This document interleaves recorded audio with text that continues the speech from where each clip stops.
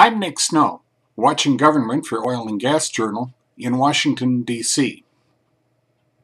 Heavy rain didn't dampen Western Energy Alliance members' enthusiasm the morning of May 7th as they posed for a photo on the U.S. Capitol's eastern steps during their 2013 Washington call-up. They had too many places to go and people to see. County commissioners and local business leaders had joined the approximately 65 members of the Denver-based Regional Association of Independent Oil and Gas Producers to visit federal lawmakers and regulatory agencies during their 3 days in Washington.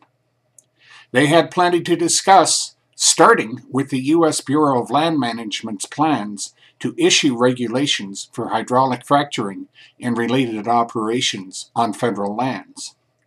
Like most other U.S. producers, WEA members believe states are doing a very good job already.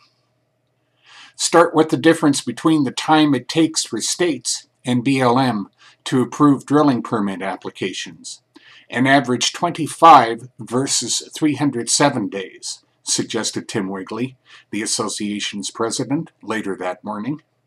If an agency like BLM can't handle this quickly now, how will it do it with additional regulations, he asked. Michael G. Edwards, Senior Director for Investor Relations at PDC Energy, said technology has revived interest in the Wattenberg field. PDC is the second largest leaseholder there, behind Noble Energy Incorporated and Anadarko Petroleum Corporation.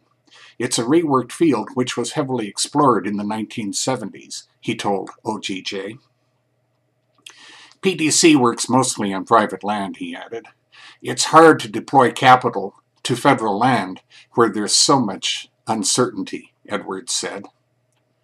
WEA fully understands the surge in domestic oil and gas activity from so much more domestic resources becoming accessible also has brought exploration and production to many counties and communities for the first time.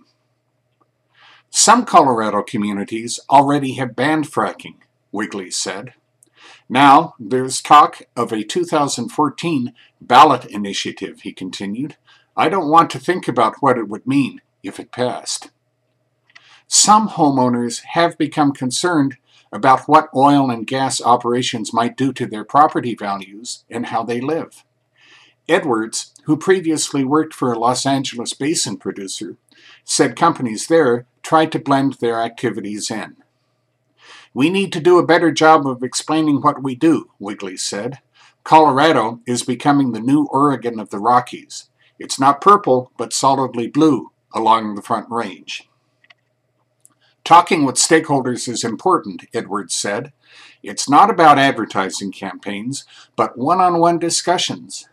Some of our employees' neighbors don't know people they see every day are in the oil and gas business. One-on-one visits also work with new U.S. House and Senate members. Many were on WEA members' schedules, Wigley said. That's Watching Government for this week. In Washington, I'm Nick Snow for Oil and Gas Journal.